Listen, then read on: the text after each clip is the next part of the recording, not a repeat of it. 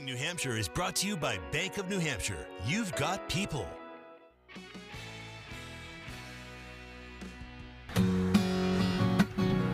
I'm April Cushman. Good morning, New Hampshire. And good morning to April Cushman. And the band, the country musician out of Swanzey, is taking part in our summer Songfest. Yeah, for 9 weeks, we'll be featuring bands from all across the state on Thursday nights. Here's the lineup for the next few weeks here.